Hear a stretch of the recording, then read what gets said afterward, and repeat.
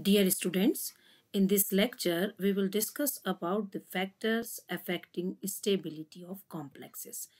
तो इस लेक्चर में हम पढ़ेंगे कि जो फैक्टर्स अफेक्ट करते हैं स्टेबिलिटी ऑफ कॉम्प्लेक्सेस को, specially we will study the nature of ligand and surrounding conditions. जो मेटल का नेचर है उसके बारे में हम डिस्कस कर चुके हैं प्रीवियस लेक्चर में।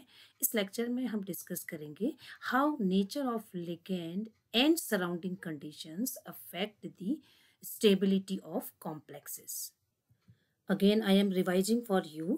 The factors which affect the stability of complexes are the nature of central metal ion, nature of ligand, and surrounding conditions.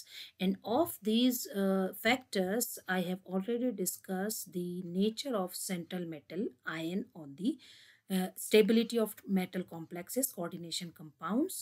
Now I will discuss about the effect of nature of ligand and surrounding conditions on the stability of coordination compounds. The nature of ligand, it included the following type of factors.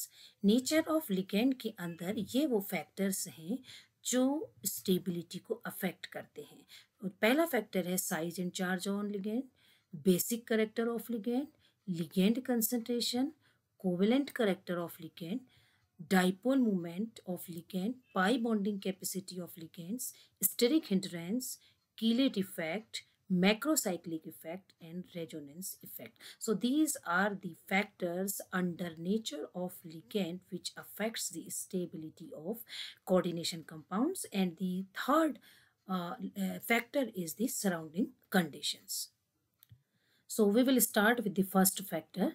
हम पहले factor के साथ start करेंगे जो कि size and charge of ligand है।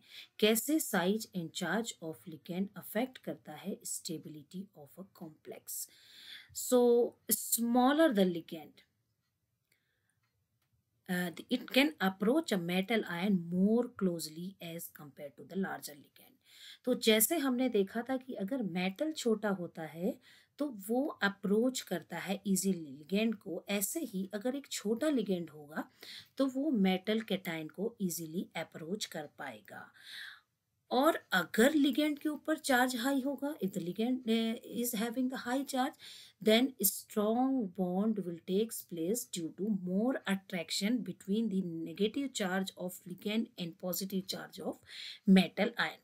तो जैसे जैसे लिगेंड का साइज छोटा होगा वो अधिक अप्रोच करेगा लिगेंड को, और जैसे जैसे उसके ऊपर चार्ज बढ़ेगा, क्योंकि लिगेंड के ऊपर कैसा चार्ज होता है generally negative, according for CFT हमने देखा तो उसके ऊपर चार्ज होता है नेगेटिव होता है, या फिर वो डाइपोलर होता है। तो जैसे जैसे उसके ऊपर चार्ज बढ़ेगा वैसे वैसे वो क्या करेगा, आसानी से बॉन्ड बना पाएगा with the metal cation. So stability of complex formed by the ligands with a smaller size and higher charge is more than that the complexes they are formed by the ligands with larger size and smaller charge.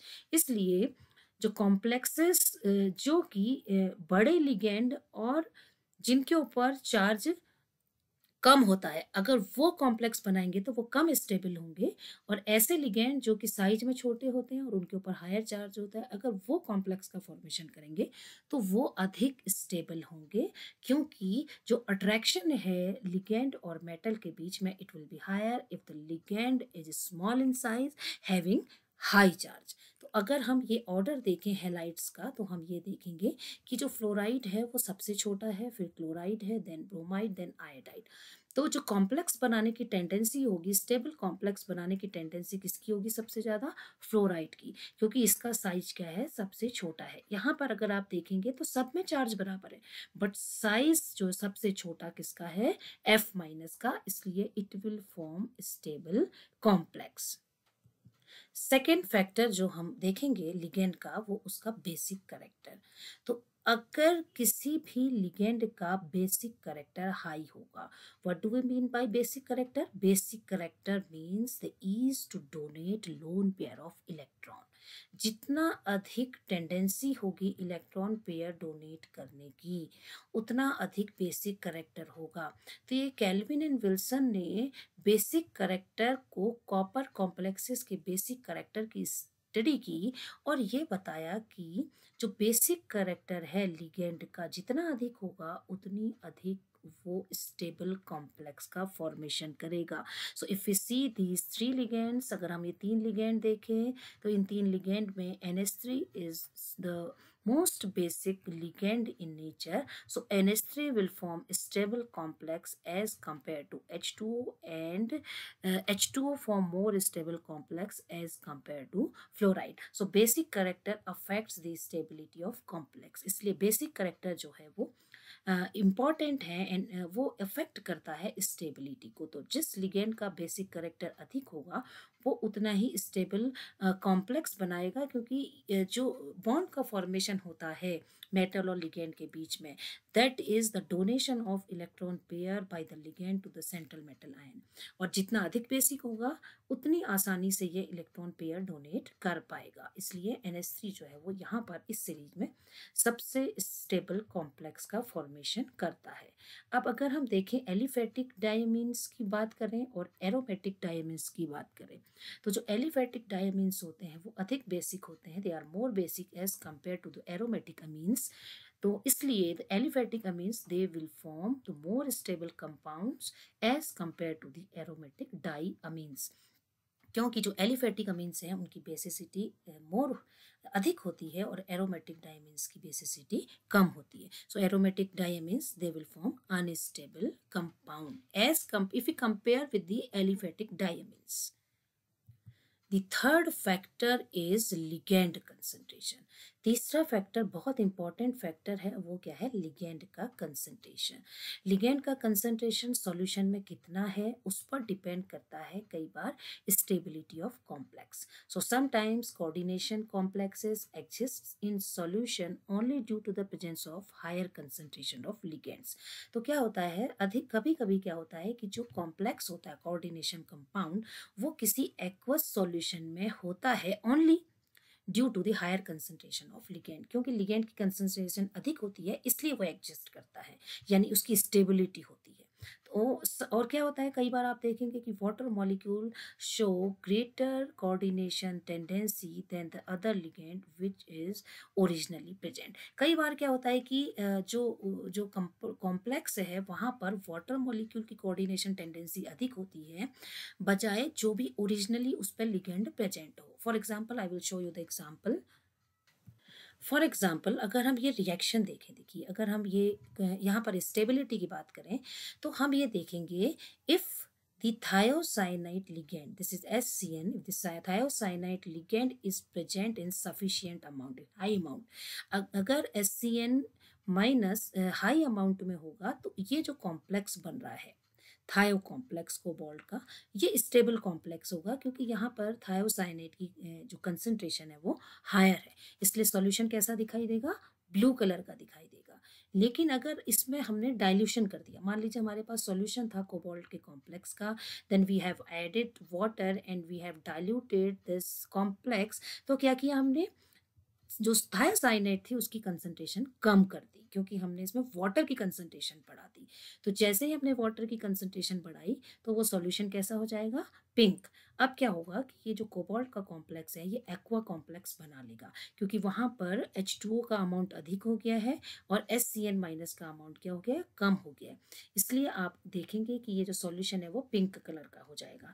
If you further add SCN minus, अगर हम SCN minus का concentration फिर बढ़ा दें, again this reaction will goes towards this and the solution will become blue। फिर से क्या बन जाएगा? थायोसाइनाइड कॉम्प्लेक्स बन जाएगा। तो इसका मतलब है कि जिस लिगेंड की कंसंट्रेशन अधिक होगी कई बार उस लिगेंड के साथ कॉम्प्लेक्सेस क्या होते हैं? स्टेबल होते हैं। इसलिए जो थायोसाइनाइड कॉम्प्लेक्स है यहाँ पर कोबाल्ट का हायर कंसंट्रेशन में ये कॉम्प्लेक्स एग्जिस्ट करेगा थायोसाइनाइड कॉम्प्लेक्स, और अगर हम इसको डाइल्यूट कर दें तो फिर एक्वा कॉम्प्लेक्स एग्जिस्ट करेगा। Now if we see the another example of copper complex, अगर हम कॉपर के कॉम्प्लेक्स का एग्जाम्पल लें तो आप ये देखेंगे कि अगर हम कॉपर सल्फेट का सॉल्यूशन लें तो और lower concentration of ammonium hydroxide लें तो क्या बनेगा, this is cupric hydroxide. Okay, और अगर हम NH4OH की हायर कंसंट्रेशन लें then formation of this tetra amine cupric sulphate complex will takes place. तो आप ये देख सकते हैं कि जो स्टेबिलिटी है इस कॉम्प्लेक्स की, ये क्या है, tetra amine, this is tetra amine cupric sulfate complex. So I had corrected the formula. This is tetraamine cupric sulfate complex. तो अगर cupric sulfate complex हमें बनाना है तो हमें क्या लेना होगा, कॉपर सल्फेट के साथ हायर कंसंट्रेशन ऑफ अमोनिया लेनी होगी। तो अगर हम अमोनिया की हायर कंसंट्रेशन लेंगे only then ammonia will bind to the copper cupric. And अगर अमोनिया की कंसंट्रेशन कम होगी तो फिर क्यूप्रिक हाइड्रोक्साइड का फॉर्मेशन होगा। तो ये जो स्टेबिलिटी है कॉम्प्लेक्स की, it depends upon the ligand concentration. So if the ligand concentration is high, then different kind of complex will be formed, and if the concentration of ligand is low, then different kind of complex will be formed. The next factor is the covalent character of ligand. Next factor क्या है, this is the fourth factor, covalent character of ligand कैसे affect करता है stability of a complex को। तो अगर हम देखें किसी भी लिगेंड का अगर कोवलेंट कैरेक्टर हायर होगा, higher will be the stability of complex. तो जितना हायर कोवलेंट कैरेक्टर होगा किसी भी लिगेंड का, उतना अधिक स्टेबिलिटी होगी complex, and this is true for soft acid. तो अगर ये जो मेटल कैटायन है अगर ये सॉफ्ट एसिड होगा तो देन क्या होगा, यहाँ पर आई के ऊपर भी नेगेटिव चार्ज होगा। तो कोवेलेंट करेक्टर कहाँ पर मायने रखेगा, covalent character of ligand will be the factor when the metal cation is soft acid. अगर मेटल कैटायन एक सॉफ्ट एसिड होगा तब हम बात कर रहे हैं कि लिगेंड का जितना अधिक कोवेलेंट करेक्टर होगा, फॉर एग्जांपल I- का कोवेलेंट करेक्टर अधिक होता है क्योंकि इसका साइज बड़ा होता है। तो अगर इसका साइज बड़ा होगा तो it can easily polarise, okay, इसकी पोलराइजेबिलिटी क्या होगी, हायर होगी। तो Ag2- की स्टेबिलिटी उतनी ही अधिक होगी।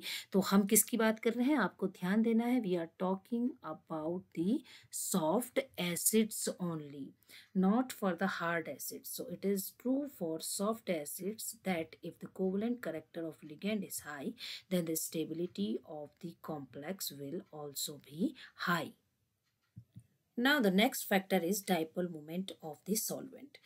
डाइपोल मूवमेंट अगर हम सॉल्वेंट का देखें तो हम ये देखेंगे, यहाँ पर लिगेंड की बात कर रहे हैं एक्चुअली हम, तो अगर न्यूट्रल लिगेंड की बात कर रहे हैं, हम चार्ज लिगेंड की बात नहीं कर रहे हैं। So if we are talking about the neutral ligands then higher the magnitude of dipole movement, higher will be the stability of constant. तो जितना अधिक डाइपोल मूवमेंट होगा उतना अधिक स्टेबिलिटी होगी कॉम्प्लेक्स की। तो यहाँ पर आप देख सकते हैं जो अमोनिया है उसका डाइपोल मोमेंट सबसे अधिक है तो वो सबसे स्टेबल कॉम्प्लेक्स फॉर्म करेगा, और जो टर्शियरी अमीन है वो सबसे कम स्टेबल कॉम्प्लेक्स का फॉर्मेशन करेगा due to it's lowest dipole moment. तो डाइपोल मोमेंट अफेक्ट करता है स्टेबिलिटी ऑफ कॉम्प्लेक्स को। Next factor is pi bonding capacity of ligands. Next जो फैक्टर है वो है कि किसी भी लिगेंड की पाई बॉन्डिंग टेंडेंसी कैसी होती है। तो अगर हम लिगेंड्स को देखें, कार्बोनिल को देखें, साइनाइड को देखें, एल्कीन को देखें, R3P, R2S, ये ऐसे लिगेंड्स हैं जिनके पास एम्प्टी एंटी बॉन्डिंग मॉलिक्यूलर होता है, मॉलिक्यूलर ऑर्बिटल होता है। आपने पहले भी पढ़ा है कि जो पाई स्टार होता है वो इनमें क्या होता है, एम्प्टी होता है, so that they can take electrons from central metal atom also, जिससे कि क्योंकि इनके पास खाली एंटी बॉन्डिंग मॉलिक्यूलर ऑर्बिटल है तो ये मेटल से इलेक्ट्रॉन ले भी सकते हैं, और इस तरीके से ये बैक बॉन्डिंग बनाते हैं, यानी पाई बॉन्ड का फॉर्मेशन करते हैं मेटल और लिगेंड के बीच में, इसलिए they will form the stable complexes. इसलिए एक ऐसे कॉम्प्लेक्स बनाएंगे, स्टेबल कॉम्प्लेक्सेस का फॉर्मेशन होगा। The next factor is steric hindrance. फिर कौन सा फैक्टर है, स्टेरिक हिंडरेंस यानी बल्कीनेस है। अगर लिगेंड में बल्कीनेस होगी तो फिर यानी लिगेंड में कहाँ पर, लिगेंड में जो डोनर एटम होगा उसके पास में अगर बल्की ग्रुप्स होंगे then it will form less stable complex as compare to the ligand that has no bulkier groups near the donor atoms। तो अगर कहीं पर डोनर एटम्स के पास में बल्की ग्रुप हैं तो वहाँ पर रिस्पॉन्स जो रिपल्शन है वो अधिक होगा और जो अट्रैक्शन है वो कम हो जाएगा मेटल और लिगेंड के बीच में, इसलिए it will form unstable complex. So here are the examples, यहाँ पर एग्जाम्पल हैं, ये है 8 हाइड्रोक्सी क्विनोलिन।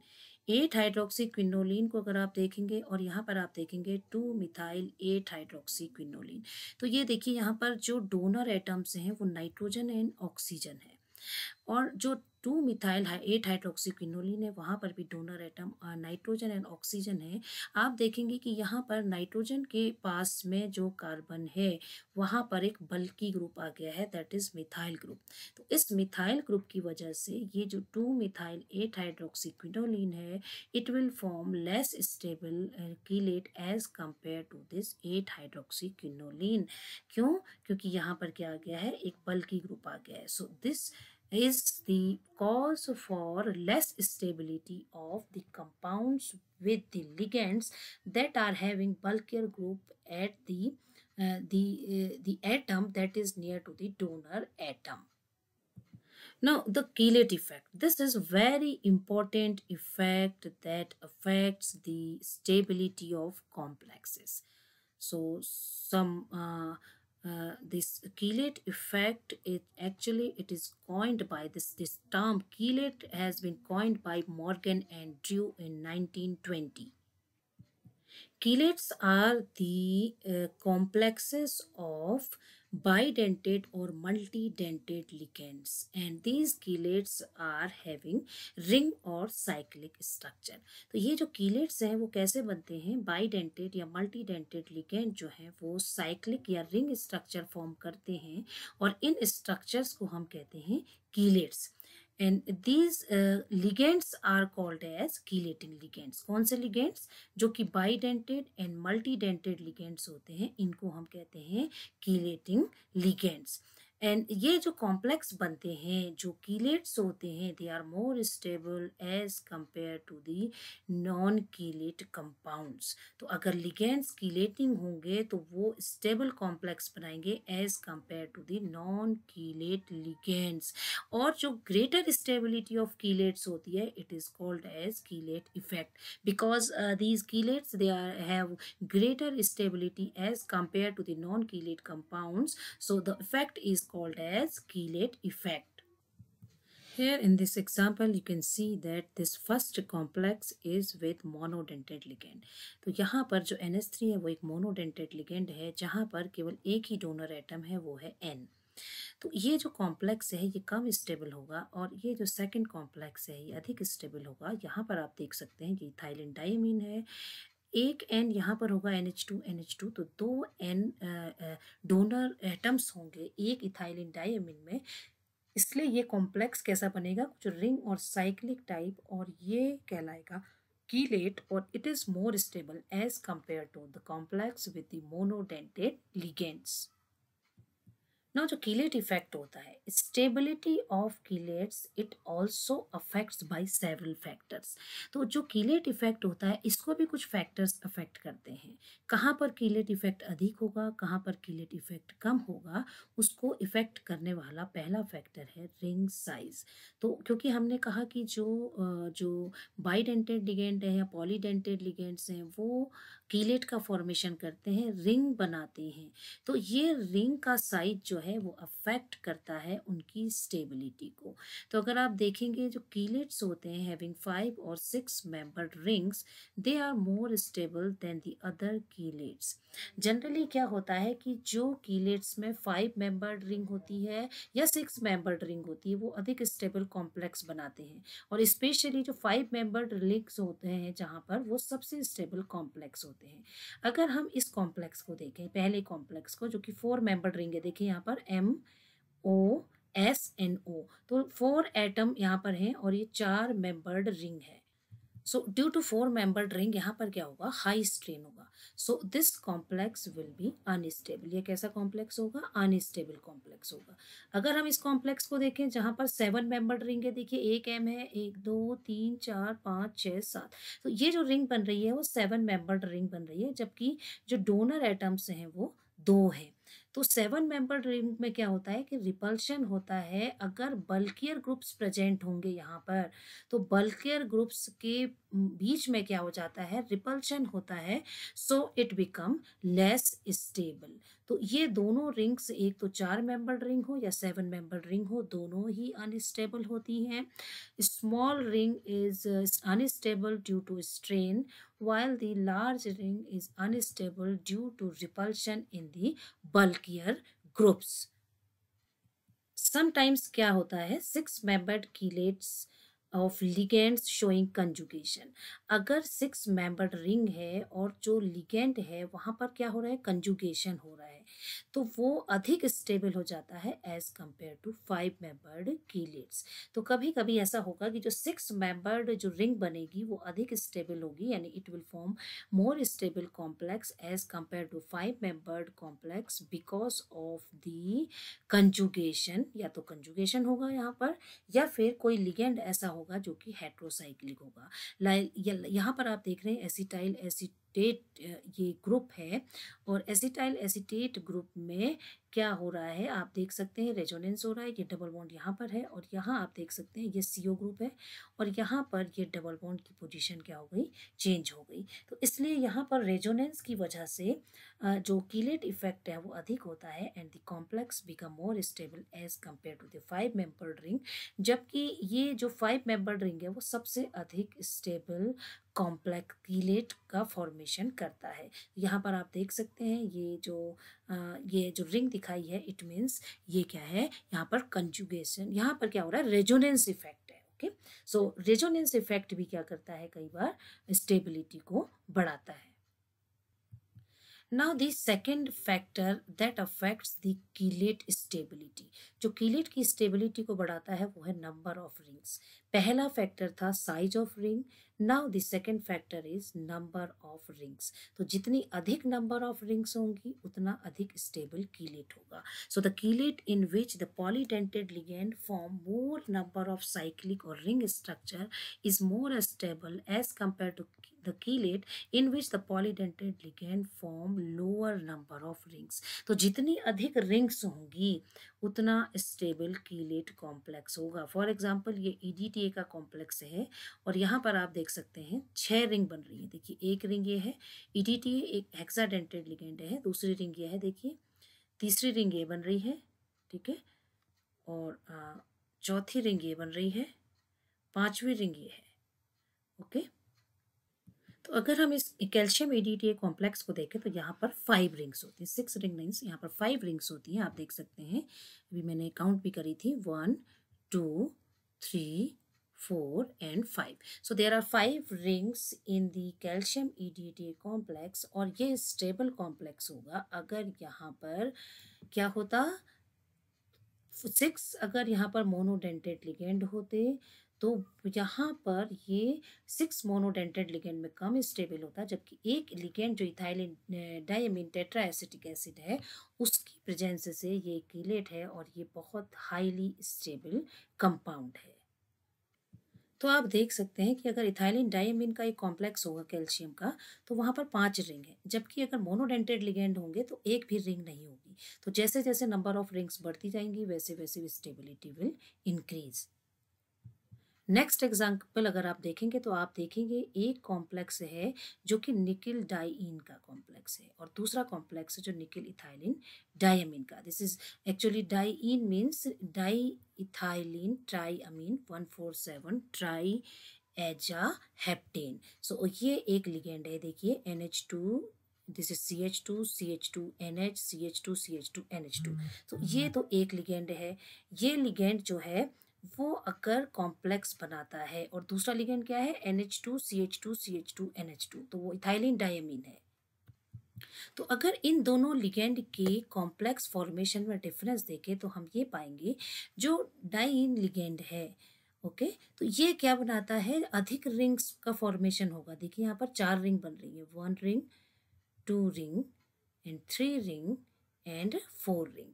तो अगर कॉम्प्लेक्स बन रहा है डाई इथाइलिन ट्राई अमीन 147 ट्राई एजा हेप्टेन के साथ, तो 4 रिंग्स बन रही हैं। और अगर यही कॉम्प्लेक्स बन रहा है विथ निकल इथाइलिन डाइअमीन, अगर कॉम्प्लेक्स इथाइलिन डाइअमीन के साथ है तो 1 रिंग, 2 रिंग एंड 3 रिंग। तो ओनली 3 रिंग फॉर्म हो रही है, इसलिए जो स्टेबिलिटी है वो इस कॉम्प्लेक्स की अधिक होगी और इस कॉम्प्लेक्स की कम होगी। तो नंबर ऑफ रिंग्स जहाँ पर अधिक होंगी वो स्टेबल होगा, जहाँ पर कम होगा वहाँ वो कम स्टेबल होगा। नेक्स्ट फैक्टर जो कीलेट इफेक्ट को अफेक्ट करता है वो है चार्ज ऑन लिगेंड। तो जो चार्ज लिगेंड होते हैं, फॉर एग्जांपल ग्लाइसिनेट है, ऑक्सीलेट है, देखिए ऑक्सीलेट है, चार्ज है इसके ऊपर, यहाँ पर ग्लाइसिनेट है और यहाँ पर कोई भी चार्ज नहीं है, ये इथाइलिन डायमीन है। तो जैसे जैसे चार्ज कम होता है लिगेंड के ऊपर, वैसे वैसे ये देखा गया है जो अनचार्ज लिगेंड्स होते हैं they form more stable complex as compare to the charged species. इसीलिए जो ऑक्सीलेटो कॉम्प्लेक्स होगा वो सबसे वीक कॉम्प्लेक्स बनाता है, then glycinato, then ethylene diamine. तो इथाइलिन डायमीन जो है देन ट्राइन। तो ये सबसे स्टेबल कॉम्प्लेक्स का फॉर्मेशन करते हैं। अगर हम बात कर रहे हैं मेटल के ऊपर चार्ज सेम है, मेटल सेम है और मेटल का साइज सेम है, तो हम ये बात कर रहे हैं कि जैसे जैसे लिगेंड का के ऊपर चार्ज कम होता जाएगा वैसे वैसे they will form stable complex. जैसे आप यहाँ पर एग्जांपल देख सकते हैं, देखिए निकल का कॉम्प्लेक्स है, यहाँ पर कोई चार्ज नहीं है लिगेंड के ऊपर, लेकिन इस कॉम्प्लेक्स में लिगेंड के ऊपर देखिए माइनस चार्ज था, तो यहाँ पर लॉग बीटा की वैल्यू कितनी आई 10.4, यहाँ पर लॉग बीटा की वैल्यू कितनी आई 14.5। तो कौन ज़्यादा स्टेबल होगा, this complex will be more stable as compare to the complex having charge on the ligand. तो चार्ज इफेक्ट करता है, ये एक्सपेरिमेंटली देखा गया है कि जहाँ पर लिगेंड के ऊपर चार्ज होगा वो कम स्टेबल कीलेट्स का फॉर्मेशन करेंगे। Next factor is the basicity of ligand. तो एक फैक्टर और है जो कीलेट इफेक्ट को अफेक्ट करता है वो है बेसिसिटी। तो जैसे जैसे कीलेट्स जो कीलेटिंग लिगेंड्स हैं उनकी बेसिसिटी जैसे जैसे बढ़ती जाएगी, जो कीलेट्स का जो स्टेबिलिटी है that will also increase. So the stability of कीलेट्स increases with the increase in the basic nature of ligand. जैसे जैसे लिगेंड का बेसिक नेचर बढ़ेगा कीलेट्स की stability will also increase. Okay, now we will discuss the thermodynamic origin of chelate effect। अब हम ये पढ़ना चाह रहे हैं कि क्यों कोई कीलेट जो कंपाउंड बनेगा वो क्यों वो ज़्यादा स्टेबल होता है as compare to the non chelate compound. मतलब जो कंपाउंड रिंग कॉम्प्लेक्स का फॉर्मेशन करता है या जो बाइडेंटेट या टेट्राडेंटेट या टाइडेंटेट के साथ जो कॉम्प्लेक्स का फॉर्मेशन करता है वो अधिक स्टेबल क्यों होता है, और वो कॉम्प्लेक्स जो कि मोनोडेंटेट लिगेंड के साथ कॉम्प्लेक्स बनाते हैं वो कम स्टेबल क्यों होते हैं। तो उसका हम थर्मोडायनेमिक रीजन देंगे। तो stability of कीलेट्स can be explained on the basis of standard free energy change and standard entropy change. तो स्टेबिलिटी कीलेट्स की हम बता सकते हैं with the help of delta G value and delta S value. This is the standard entropy change and this is the change in standard free energy. Okay, तो अगर हम coordination compounds का फॉर्मेशन देखें, if we consider the formation of coordination compound of monodentate and bidentate ligand, then we will find the thermodynamic origin of chelate effect. ना compare these 3 reactions. अब 3 reactions को compare करिए। देखिए जो पहली reaction है यहाँ पर आप देख रहे हैं एक्वा कॉम्प्लेक्स है कैडमियम का and we are reacting it with monodentate ligand, okay, and it is forming non कीलेटेड compound. Now see the second example. In the second example, you will find that this aqua complex is reacting with the bidentate ligand. ये किसके साथ react कर रहा है, bidentate ligand के साथ। तो जब ये बाइडेंटेट लिगेंड के साथ रिएक्ट कर रहा है तो ये कीलेट कंपाउंड बनाएगा। ठीक है, कीलेटेड कंपाउंड बनाएगा। एंड देन थर्ड एग्जांपल के केस में आप देखेंगे ये ट्राइडेंटेट के साथ लिगेंड के साथ रिएक्ट कर रहा है, so it will form again a कीलेटेड compound, ये भी एक कीलेटेड कंपाउंड बनाएगा। So if we see the difference among these three reactions, तो अब आप देखिए जो पहली रिएक्शन है यहाँ पर कैडमियम का जो एक्वा कॉम्प्लेक्स है इसका एक मॉलिक्यूल है, अमोनिया के 4 मॉलिक्यूल मिलकर एक मॉलिक्यूल तो अमीनो कॉम्प्लेक्स बना रहे हैं और 4 मॉलिक्यूल वाटर के बना रहे हैं। So if we count total number of reactants then these are 5 reactants, 5 reactants हैं और 5 प्रोडक्ट बन रहे हैं, 5 प्रोडक्ट के मॉलिक्यूल्स बन रहे हैं। So change in the number of molecules will equals to 0। तो change in number of molecule क्या आएगा, 0, 5 रिएक्ट कर रहे हैं 5 बन रहे हैं, तो change in n, if n is the number of molecule, तो जो चेंज आएगा इस रिएक्शन के लिए वो 0 आएगा। तो अब हम जानते हैं कि रैंडमनेस का मेजरमेंट कौन करता है, रैंडमनेस का मेजरमेंट करता है डेल्टा एस की वैल्यू। तो आप देखिए अगर नंबर ऑफ मॉलिक्यूल्स बराबर होंगे तो delta S will also be 0। यहाँ जो प्रोडक्ट्स की जो एस होगी, जो एंट्रोपी होगी, वही एंट्रोपी रिएक्टेंट्स की होगी, क्योंकि दोनों के नंबर ऑफ मॉलिक्यूल्स क्या हैं, इक्वल हैं। Okay, now I have written that delta H will become negative. हम ये अभी आगे देखेंगे ये क्यों नेगेटिव होगी। तो अभी आपने देखा जो डेल्टा एस है वो क्या हो जाएगी, 0। So for the first reaction I have denoted it by 1। Now in the second reaction आप देख सकते हैं एक मॉलिक्यूल एक्वा कॉम्प्लेक्स, 2 मॉलिक्यूल किसके हैं, बाइडेंटेड लिगेंड के। तो कितने मॉलिक्यूल बन रहे हैं, एक तो कीलेटेड कंपाउंड का मॉलिक्यूल बन रहा है और 4 मॉलिक्यूल वाटर के बन रहे हैं। तो आप देख सकते हैं टोटल रिएक्टेंट कितने थे, 3 रिएक्टेंट के मॉलिक्यूल थे और जो प्रोडक्ट थे उसके मॉलिक्यूल कितने थे, 5। तो आप देख सकते हैं तो total number of molecules are increasing, 5 बन रहे हैं और 3 खर्च हो रहे हैं। So the difference is equal to 2। तो कितने का डिफरेंस हो रहा है, 2 का। तो जहां पर नंबर ऑफ मॉलिक्यूल अधिक होंगे वहां पर रैंडमनेस अधिक होगी, and randomness is the measurement of entropy. Randomness किसका मेजरमेंट होता है, एंट्रोपी का। तो एंट्रोपी चेंज देखिए यहाँ पर रैंडमनेस बढ़ रही है प्रोडक्ट्स की, तो यहाँ एंट्रोपी अधिक होगी और रिएक्टेंट की एंट्रोपी क्या होगी, कम होगी। इसलिए जो एंट्रोपी में चेंज होगा वो क्या होगा, पॉजिटिव में आ जाएगा। ओके, और यहाँ पर भी आप देख रहे हैं कि डेल्टा एच क्या है, नेगेटिव है। अगेन यहाँ थर्ड एग्जांपल में आप देख सकते हैं एक मॉलिक्यूल एक्वा कॉम्प्लेक्स का है, एक मॉलिक्यूल ट्राइडेंटेड लिगेंड का है। तो एक मॉलिक्यूल जो ट्राइडेंटेड लिगेंड के साथ कीलेटेड कंपाउंड बन रहा है और 4 मॉलिक्यूल वाटर के बन रहे हैं। तो अगेन आप देख सकते हैं कि यहाँ पर प्रोडक्ट में 5 मॉलिक्यूल बन रहे हैं और रिएक्टेंट कितने मॉलिक्यूल से हैं, 2 मॉलिक्यूल्स। तो कितने का फायदा हो रहा है, 3 मॉलिक्यूल, यानी रैंडमनेस बहुत बढ़ रही है। तो delta S will be positive।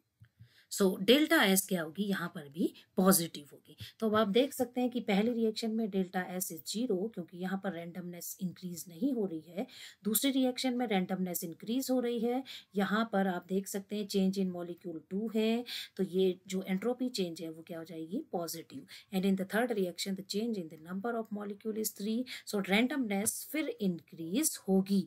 अब ये रैंडमनेस बढ़ेगी तो क्या होगा, so we know the following equation. हम ये इक्वेशन जानते हैं कि delta G 0 is equal to delta H minus D delta S. और जो रिएक्शंस जनरली जब कोई भी रिएक्शन होगी तो प्रोडक्ट की एनर्जी अगर कम होगी और रिएक्टेंट की अधिक होगी तो डेल्टा एच हमेशा किस में आएगा, नेगेटिव होगा। ओके, अब आप देखिए कि डेल्टा एस जहाँ पर 0 थी, पहली रिएक्शन की डेल्टा एस कितनी थी, 0। अगर ये 0 है तो ये क्या हो जाएगा, देखिए 0 हो जाएगा, 0 हो जाएगा। तो आप ये देखेंगे कि जो डेल्टा जी की वैल्यू आएगी वो माइनस में आएगी और वो डेल्टा एच 0 की वजह से होगी माइनस में। ओके, तो ये जो है डेल्टा जी की वैल्यू किस में आ जाएगी, माइनस में। हम जानते हैं कि कोई भी रिएक्शन स्पॉन्टेनियस तब होती है जब डेल्टा जी नेगेटिव होता है और जो एंट्रोपी चेंज होता है वो पॉजिटिव होता है। तो यहाँ पर आपने पहली रिएक्शन में देखा जो एंट्रोपी चेंज था वो 0 था, तो सबसे कम जो डेल्टा जी की वैल्यू नेगेटिव होगी वो पहली रिएक्शन की होगी। अब आप सेकेंड रिएक्शन में जाइए और थर्ड में जाइए जहाँ पर बाइडेंटेड और ट्राइडेंटेड लिगेंड थे। वहाँ पर आपने देखा कि रैंडमनेस जो एस की वैल्यू है वो पॉजिटिव बहुत अधिक हो गई। तो अगर ये पॉजिटिव होगी तो फिर जी की वैल्यू और नेगेटिव हो जाएगी। जितनी अधिक एस पॉजिटिव होगी उतनी अधिक जी की वैल्यू नेगेटिव होगी। देखिए यहाँ पर नेगेटिव चार्ज आएगा और एच तो पहले से ही नेगेटिव है क्योंकि प्रोडक्ट की एनर्जी कम है और रिएक्टेंट की एनर्जी अधिक है। तो ये वैल्यू और माइनस में आएगी, जितना एस पॉजिटिव होगा उतना डेल्टा जी नेगेटिव होगा।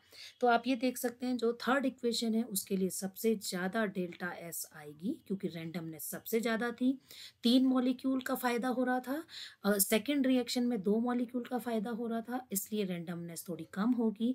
और जो फर्स्ट रिएक्शन थी वहाँ पर कोई भी मॉलिक्यूल का कोई चेंज नहीं था, इसलिए वहाँ पर जो फ्री एनर्जी चेंज है वो सबसे कम होगी। तो जहाँ पर फ्री एनर्जी चेंज सबसे कम होगी, there will be the stability of the complex will be लो।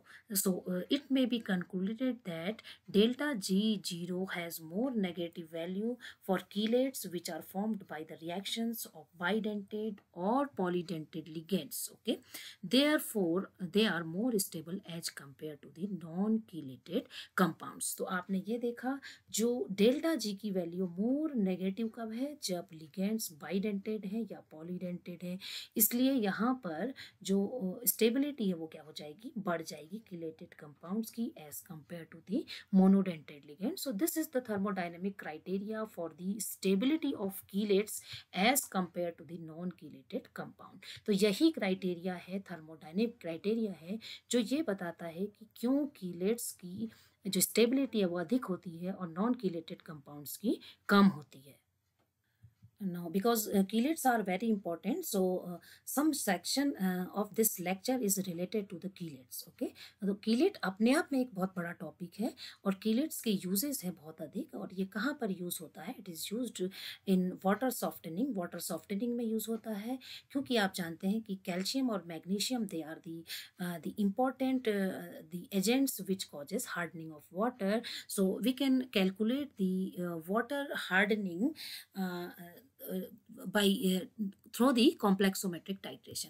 हम EDTA का यूज करके ये पता लगा सकते हैं कि कितनी हार्डनेस है वाटर की। तो अगर हमें ये पता चल जाएगा कि how much hardness is there, then we can soften the hard water.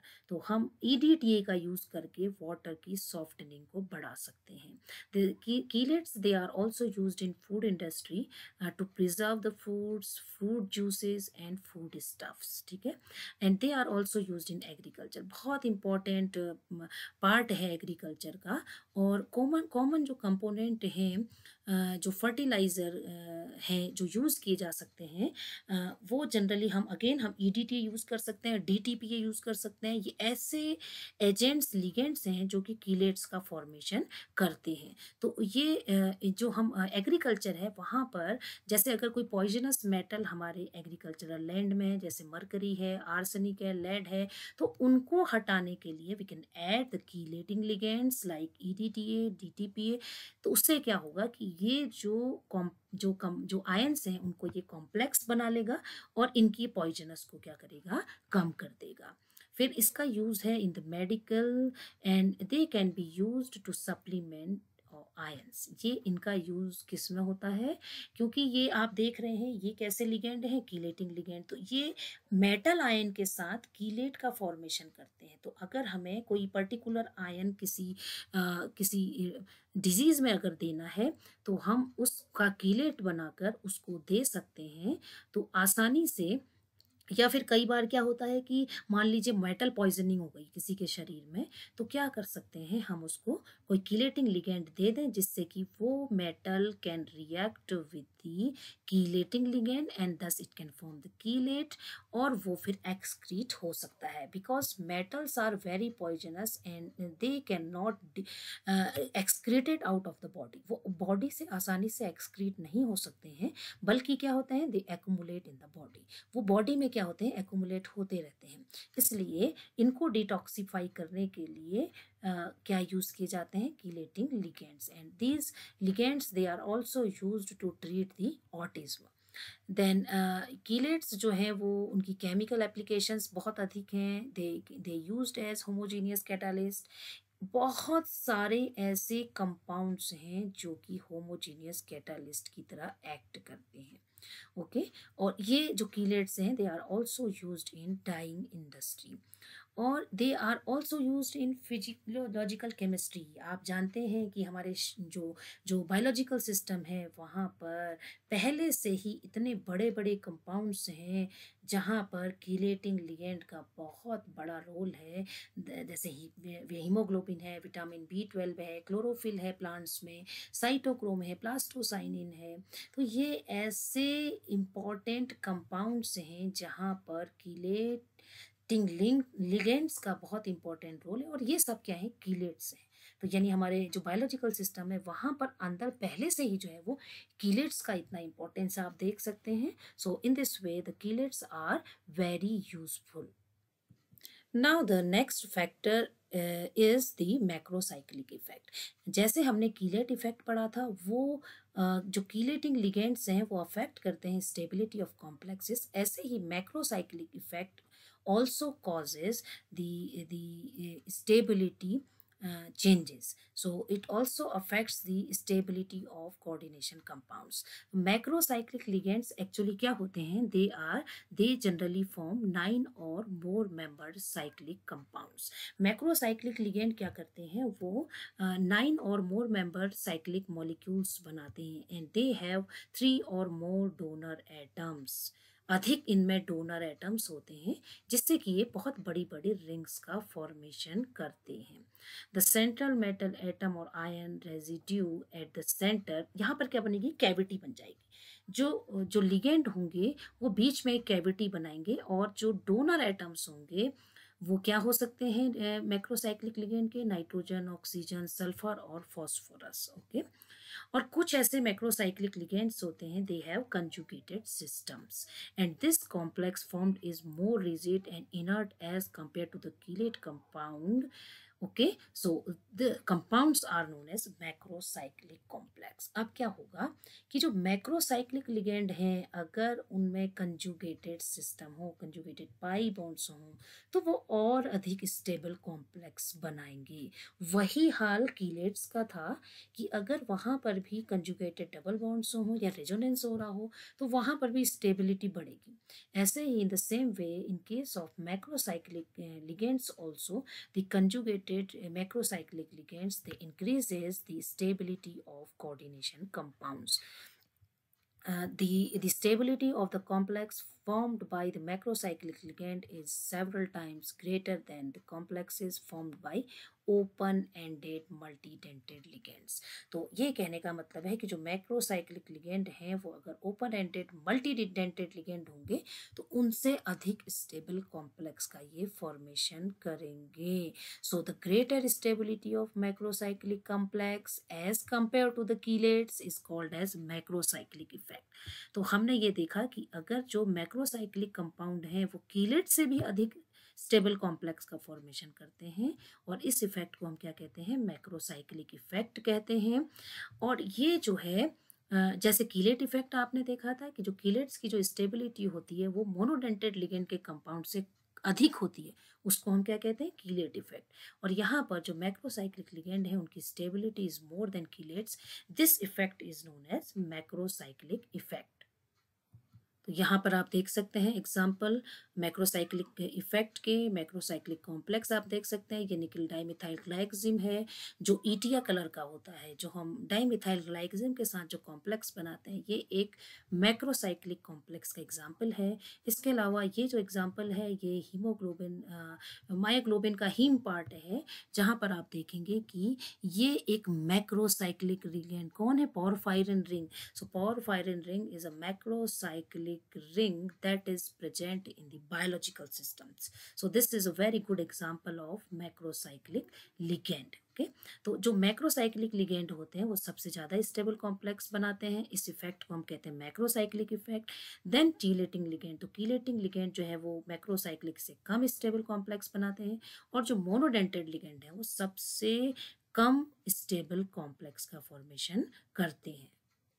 Then the next stability factor is resonance effect. So resonance effect of ligand, it also affects the stability of complex. So the ligands that show resonance, they form more stable complex as compared to the non-resonating ligands. तो यहाँ पर ये example है acetyl एसीटोनेट का, जो कि ये देखिए ये क्या शो करता है, रेजोनेंस शो करता है, इसलिए ये एक अच्छा लिगेंड है और ये स्टेबल कॉम्प्लेक्स का फॉर्मेशन करेगा। जो जिसमें रेजोनेंस इफेक्ट ज़्यादा होगा वो स्टेबल कॉम्प्लेक्स का फॉर्मेशन करेगा।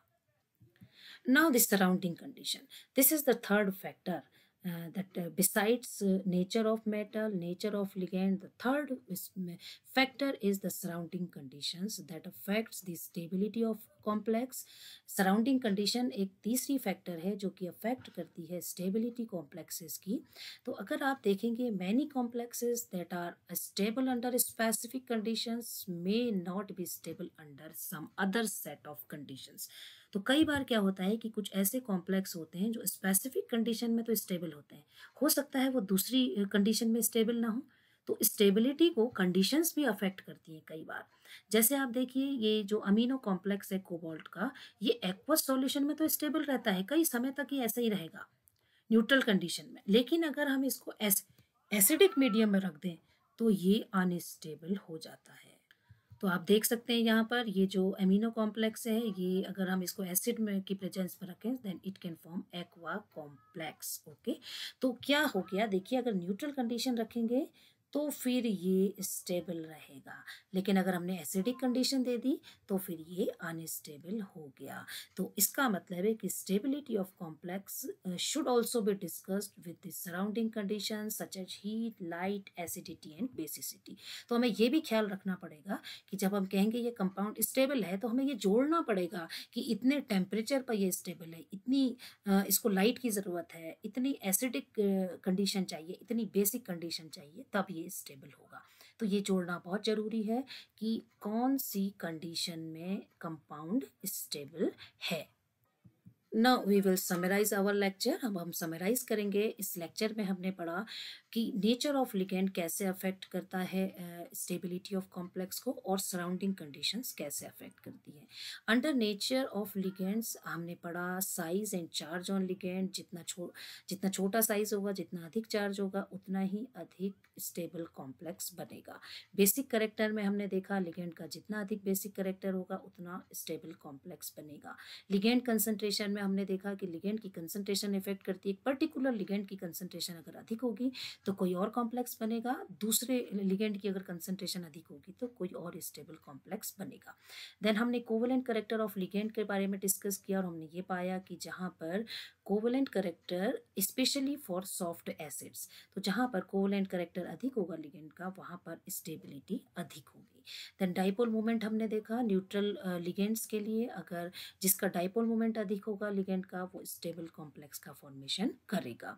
Pi bonding capacity of ligands में हमने पढ़ा कि जहाँ पर लिगेंड्स की टेंडेंसी होगी पाई बॉन्ड बनाने की, तो वो जो है वो क्या करेगा, अधिक स्ट्रॉन्ग स्टेबल कॉम्प्लेक्स का फॉर्मेशन करेगा। फिर हमने पढ़ा स्टेरिक हिंडरेंस के बारे में। जितनी अधिक स्टेरिक हिंडरेंस होती है near the donor atom of the ligand, उतना कम स्टेबल कॉम्प्लेक्स बनता है। Then we have studied about the chelate effect. जो कीलेट्स होते हैं वो स्टेबल कॉम्प्लेक्स होते हैं जो कि बाइडेंटेड या पॉलीडेंटेड लिगेंड बनाते हैं। और ये जो कीलेट इफेक्ट है ये डिपेंड करता है रिंग साइज के ऊपर, रिंग नंबर ऑफ रिंग्स के ऊपर, charge on the ligand and basicity of the ligand के ऊपर। देन हमने पढ़ा कि कैसे कीलेट्स जो हैं वो they are more stable as compare to the non कीलेटेड compound on the basis of thermodynamic concept. Then next factor जो हमने पढ़ा था वो मैक्रोसाइक्लिक इफेक्ट था, और जो कि 9 से बड़ी रिंग का फॉर्मेशन करते हैं वो मैक्रोसाइक्लिक कंपाउंड्स कहलाते हैं, और वो बहुत स्टेबल होते हैं as compare to कीलेट्स, as compare to the non कीलेटेड compounds.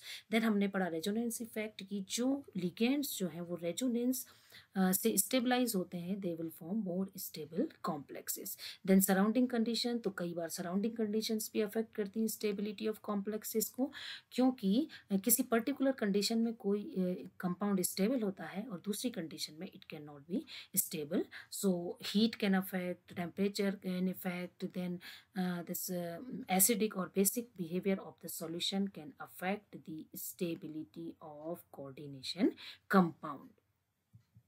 So this is all about this lecture, in which we have studied the nature, how the nature of ligand and surrounding conditions affects the stability of coordination compounds.